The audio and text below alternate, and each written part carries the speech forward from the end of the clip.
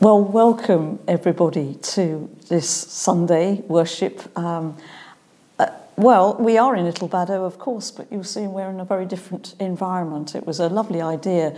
It's got colder and colder, as you were aware of in the last few weeks. And Graham thought it would be rather nice, and I think it's rather nice that we're actually at St Andrews today and enjoying St Andrews. And then we had a great debate, Graham and I, just now as to why it's called St Andrews. I think I was told by Brian, but I can't remember. So that's the first thing. You can race to your emails or whatever, or phones, and tell me why it's called St Andrews. I can see that there's a nice little hanging on the wall of St Andrew, I guess. But anyway, so there you go. Welcome this Sunday to St Andrews for our Sunday worship. Of course, we're worshipping on, you perhaps, one or two of you will realise that it's also St Valentine's Day this Sunday. And I think one or two of you, or maybe couples of you, or possibly not, that means that's quite a significant day. And I want to hold on to St Valentine, because the Church of England, and in fact the rest of the church, is a bit snooty about St Valentine. They don't really want to go into St Valentine. They can't work out who St Valentine was and whether there were several of them and all that sort of thing. But I think it makes a lot of difference, because the Valentine that I've come across years ago was someone that was martyred in the 3rd century. And one of my legendary stories, I think, said that he actually put himself forward as the person that would die instead of another person. But there again, I may be thinking about all sorts of different other stories of different other people in different other ages. But I think we need to celebrate Valentine. And one of the things I'm going to do that is a tiny little poem that I've come across about 3 times in the last 3 weeks. So it's probably just a collection of poems that's just been published by Brian Bilston. His publication, his collection, is called a collection of poems, Alexa, What Is There to Know About Love? And this is called Serenity Prayer. Send me a slow news day, a quiet, subdued day, in which nothing much happens of note, just the passing of time, the consumption of wine, and a rerun of Murder, She Wrote.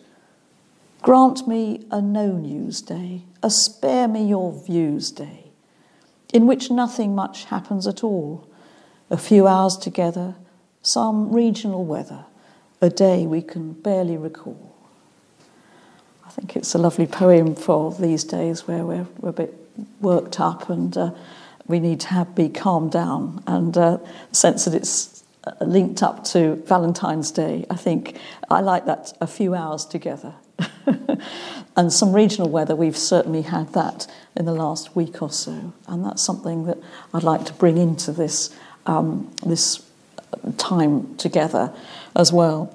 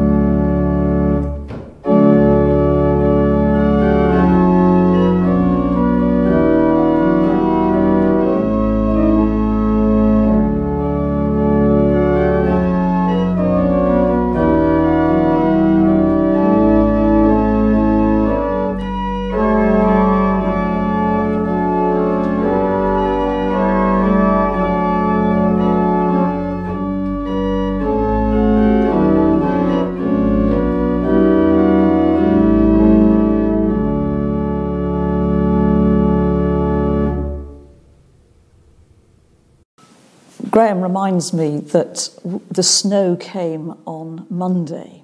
I'm someone who hates ice and terrified of sliding around all over the place, but snow, and much snow, can be beautiful for a while. And it's especially better to be active, I think, when it's cold weather.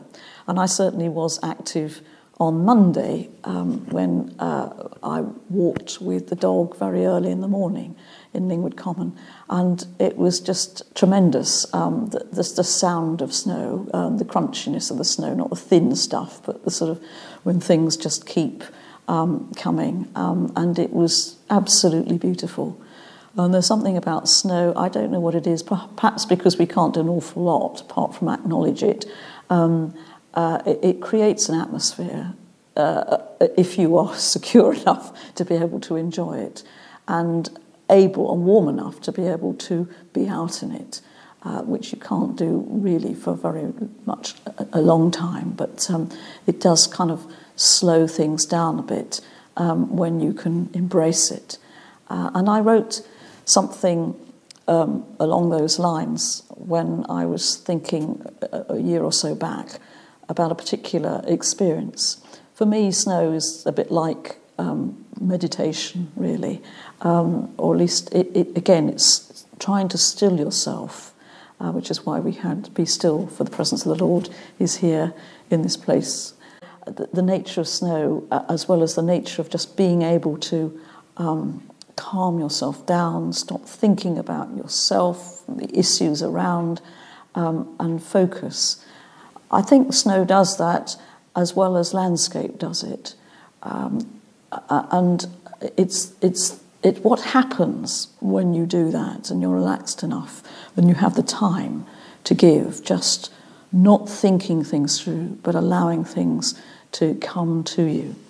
So this is what I wrote a while back. It's called I, Thou, and it's part of a collection about winter.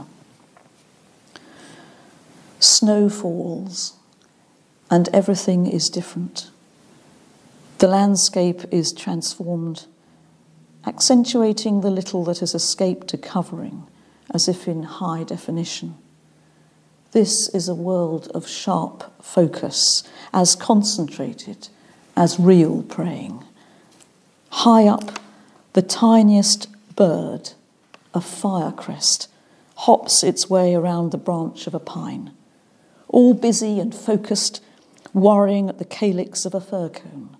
It looks like play. There is a jauntiness about the bobbing little creature, but the game is survival, and no creature stops too long. all is on the move, purposefully foraging or making tracks home. There are few contemplatives in this world of snow and ice, except the ones who have been overcome, ready to drop, like the temperature. The light, thin and watery, stretches across the landscape of white, collecting at a tussock of shivered grass, playing upon the suspended ice drops. Tracks are pristine in the snow, the signs beyond doubt of the many comings and goings outside our knowledge. As snow falls, so does silence. It is a special gift of snow, though the questions remain circling like wild beasts. There is nothing to fear. A meeting beckons when there is a willingness to embrace life beyond my control. The landscape is in whiteout. The ferociousness of self-possession is disarmed by beauty. With heightened awareness, the breathing slows and quietens, attending to the silence, and a little firecrest picks its way to paradise, aware of nothing but the eternal moment.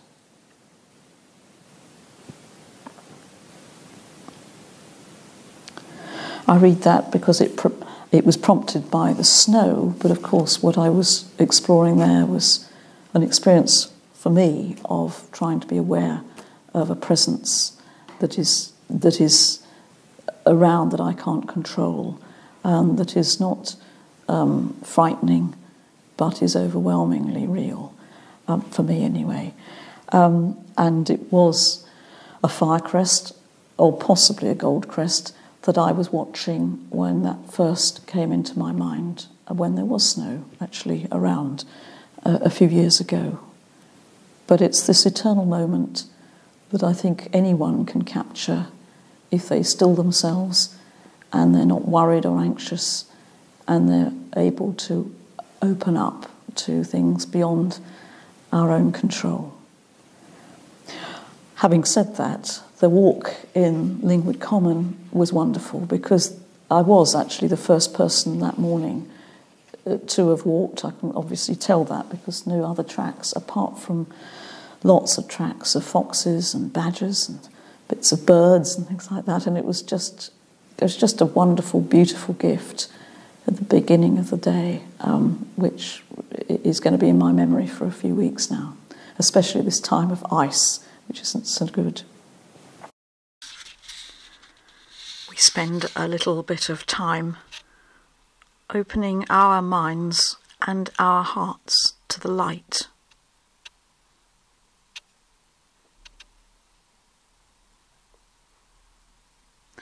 Recalling moments of vision and clear sight.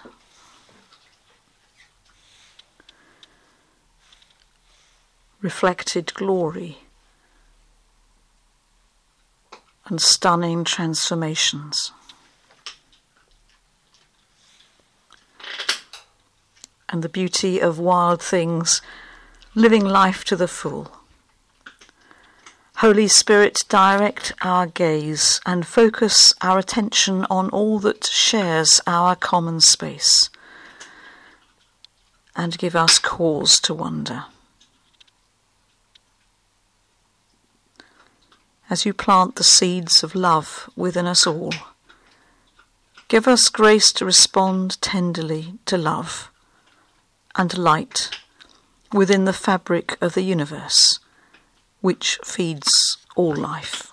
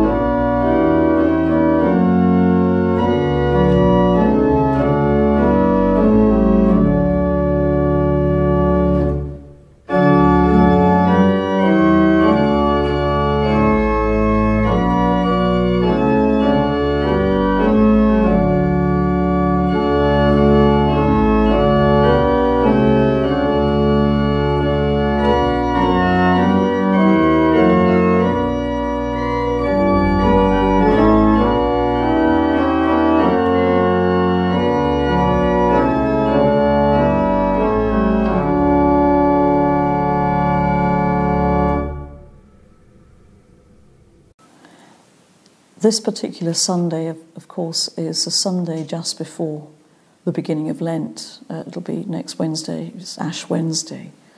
And you'll notice something that sort of gives a little clue to all this.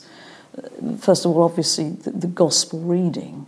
I think I'm right in saying that in our modern lectionaries, the Sunday before Lent is always a particular story of Jesus from either Matthew, Mark or Luke. I will come to that in a minute. But you'll notice, and it's really, all right, I'll just say what it is. It's focusing on the Transfiguration, a story that's quite extraordinary in these three Gospels, which isn't in John's Gospel.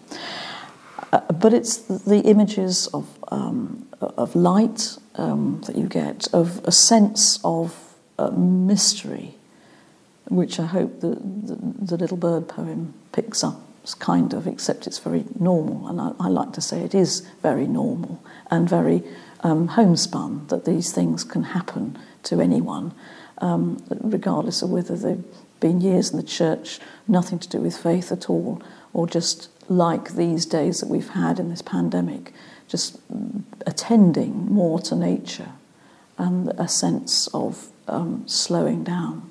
So these are opportunities to actually experience something really quite extraordinary. That's how I see, anyway, the God that is within the midst of us. Psalm 50 is the set psalm for this Sunday. I'm only going to use the 6 verses. Of course, Psalms are like poems from the scriptures from the Old Testament, very traditional views, but you'll notice it brings in a greater world and the time as well, and this extraordinary sense of God beyond us. So I'm just going to read quite slowly, as I tend to do, the first 6 verses of Psalm 50. The Lord, the most mighty God, has spoken, and called the world from the rising of the sun to its setting. Out of Zion, perfect in beauty, God shines forth. Our God comes and will not keep silence. Consuming fire goes out before him, and a mighty tempest stirs about him. He calls the heaven above, and the earth that he may judge his people. Gather to me, my faithful, who have sealed my covenant with sacrifice. Let the heavens declare his righteousness, for God himself is judge. And the special prayer for this morning, the Sunday next before Lent. Almighty Father, whose Son was revealed in majesty before he suffered death upon the cross, give us grace to perceive his glory, that we may be strengthened to suffer with him and be changed into his likeness from glory to glory, who is alive and reigns with you in the unity of the Holy Spirit, one God, now and forever. Amen.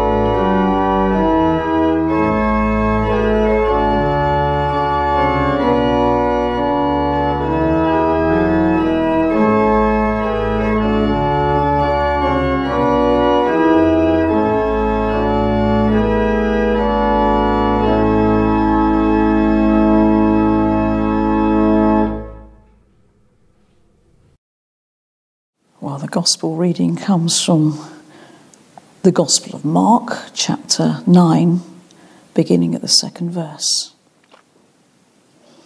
And after 6 days, Jesus took with him Peter and James and John, and led them up a high mountain apart from themselves.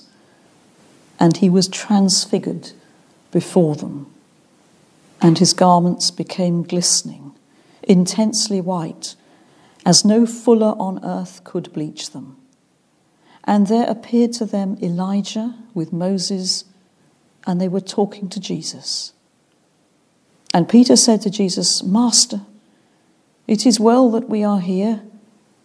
Let us make 3 booths, tabernacles, one for you, and one for Moses, and one for Elijah." For he did not know what to say, for they were exceedingly afraid. And a cloud overshadowed them, and a voice came out of the cloud, "This is my beloved Son. Listen to him." And suddenly, looking around, they no longer saw anyone with them, but Jesus only.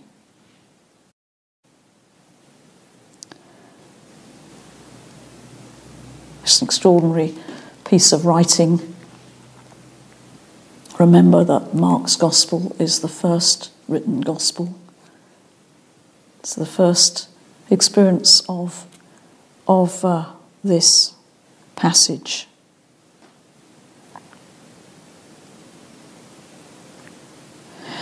It comes in Mark's Gospel. If you read Mark's Gospel, I'm trying to encourage you all to read Mark's Gospel and not read other Gospels, just Mark and what that does to you. It's an extraordinary experience, really, and it doesn't take all that long because it's a very short Gospel.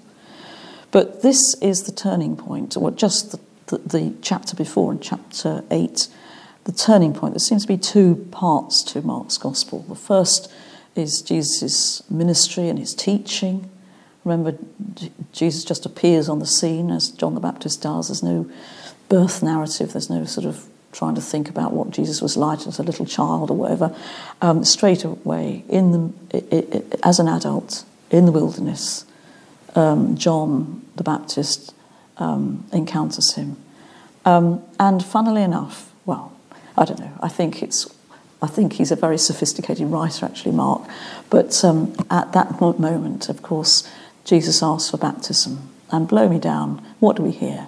But the voice actually is not addressed to anyone else. I think it's just to Jesus himself when he's being baptized.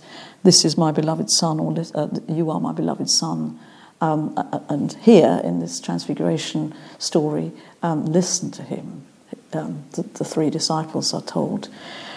So there is a link, really, at the beginning of the Gospel, linking Psalm 2 as well, a very important thing for Jesus himself to feel that he is part of God's story. He is bringing God's salvation to all through his life. And that's at the very beginning. And halfway through Mark's Gospel, we get the same strange sort of mysterious experience again. But it's a very different sort of place. We've got 3 disciples now. In the baptism that appeared in Mark's Gospel anyway, no one around to sort of comment on it, apart from John the Baptist. But here, the disciples are chosen by Jesus to go up a high mountain. And of course, mountains are associated with God's presence. And there are so many links with experiences of mystery and God's revelation with going back in Scripture with Moses and Elijah.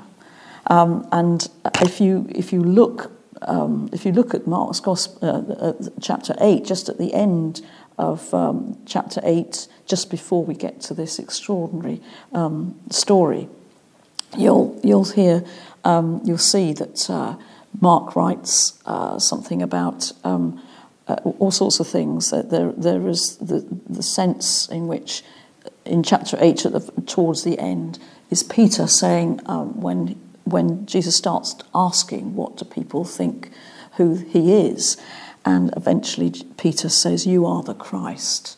And Jesus says, I don't want you to say anything to anyone. And then he begins to tell him about the suffering that the Son of Man has to endure. And Peter stops him and says, this can't happen to you. And there's all hell's let loose. Perhaps that's not the right expression, but Jesus is extremely angry and tells him, just say, get behind me, Satan. And so it's a massive, this is Mark saying something he's trying to express something about Jesus. This is the first gospel to be written down. This is after the decades of the preaching of St. Paul, talking about the Christ, what Paul is doing. If you only have St. Paul's letters and no other gospel, you would get a sense of what God is doing through Christ. But you wouldn't actually be able to see Christ. There's no sense of the person of Jesus. And what I think Mark is doing is filling in the human face of God in Jesus.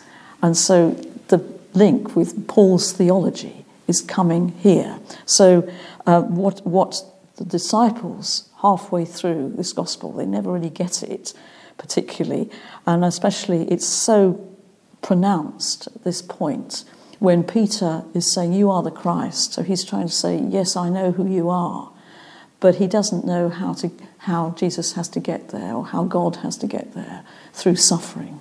And that was never been acknowledged by any of the disciples. They can't get it. And if you read the gospel, just Mark's gospel, you will discover this. Then Mark is not trying to belittle disciples. He's saying the important thing to realise is the only way God's salvation can be broken open is through suffering. And that is what Jesus has to go through.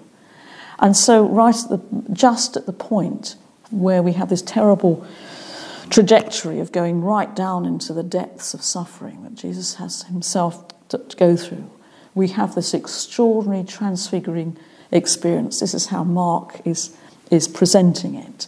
And we see, it's almost like a film, isn't it? How it could be, how it will be in the end, glory. And Jesus is transfigured in this story, transfiguration.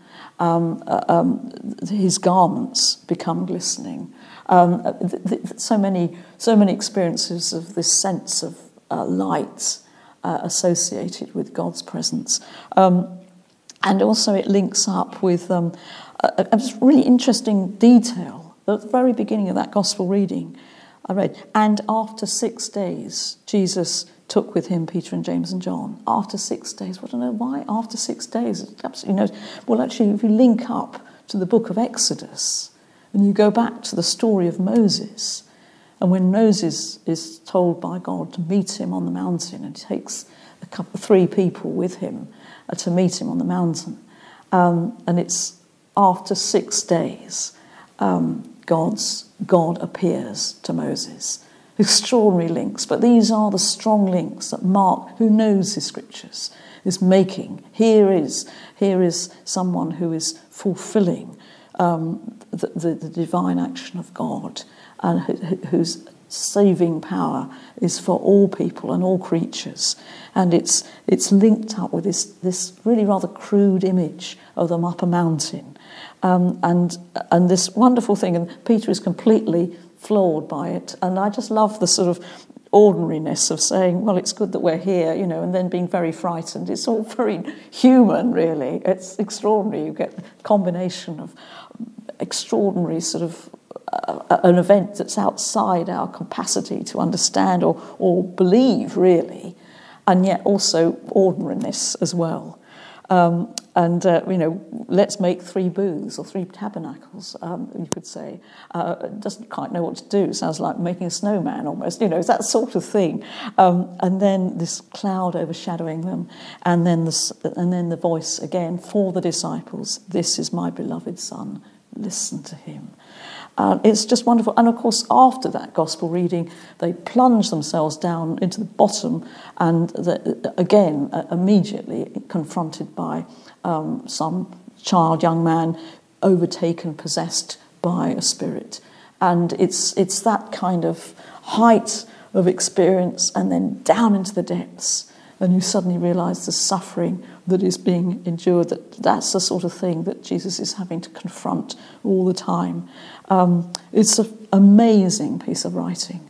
And no wonder it's being picked up by Luke and Matthew as well, and they put all sorts of other detail in it. But I think the fact that it's in Mark's gospel, the first gospel to be written, and that there is a plan and a purpose about his trajectory, his gospel, and that now we are coming into Jerusalem and more conflict, and it is through suffering that God reveals himself.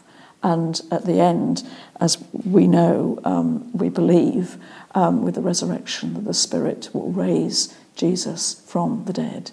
It's just a wonderful thing. I mean, apart from that, we've got the great the first verse of chapter 9, just before that, and I think is possibly a commentary on this extraordinary experience.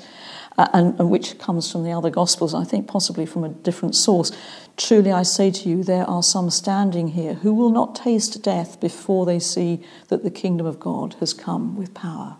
And I just feel that is Mark's view, that this is a kind of an intimation of it all coming together through God being in Christ, which is, of course, St. Paul's big preaching mission to allow people to see that through this humble man, this extraordinary person, through the suffering that he has to endure, which is God in Christ, reconciling all things to him.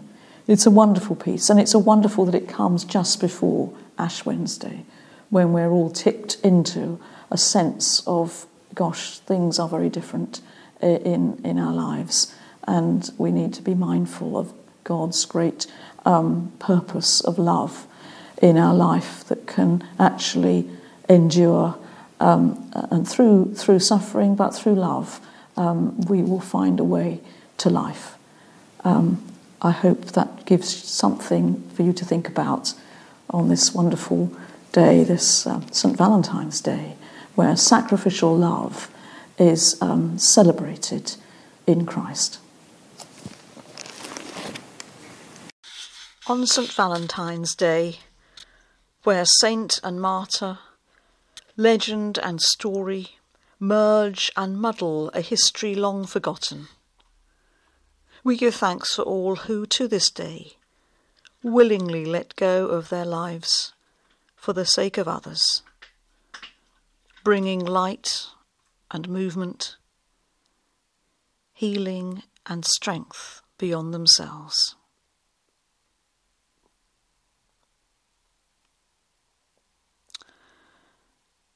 And for those who are romantic and those who are not, for those who have loved and those who have lost love, but remember the beauty and the engagement and the journey deeper into love, we give thanks for those whom we love, whom we have loved,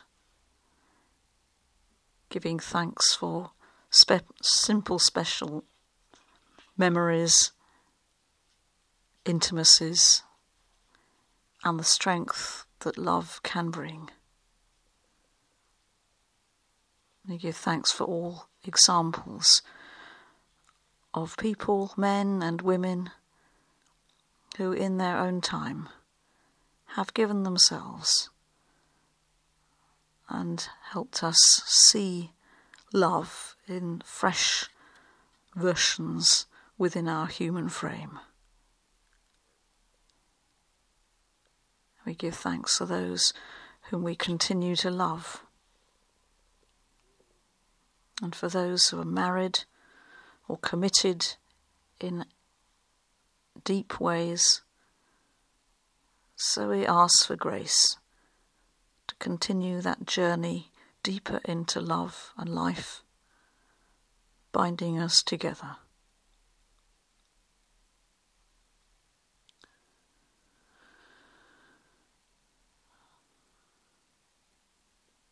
We remember places in the world, both near and far, coping with much fear and darkness at this time. Those fighting disease and who are tired and spent. Those trying to dismantle the evils crouching behind poverty with integrity and the pursuit of justice. The young and the brave standing in the way of persecution, and the old who support them and fear for young lives. We remember particularly the upheaval in Myanmar, and remember our obligations to the school in Umpium, and individuals and friendships born of many years. We remember those who defend and shield the vulnerable, the carers of the world, whose sacrifices keep others safe.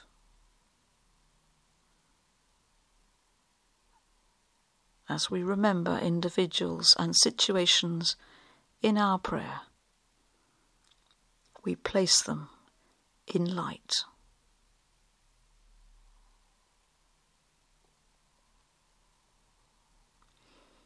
In our community, here in Little Baddow and elsewhere, those who are joining with us, we remember those who are sick, the frightened,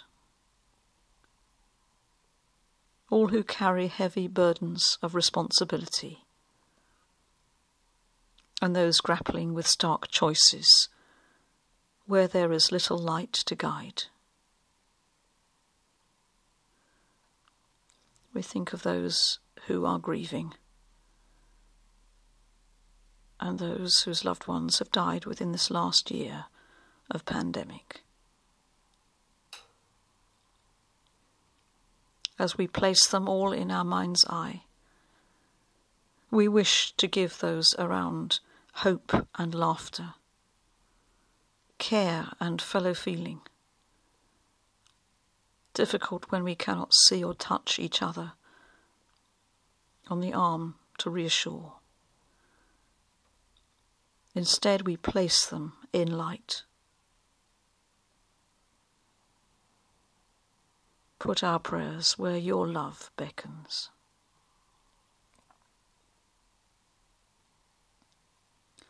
Transfiguration reveals an eternal moment through blinding vision. For some it is sheer beauty. For others it is a gift of understanding. And for all, we are seen in the brightest light.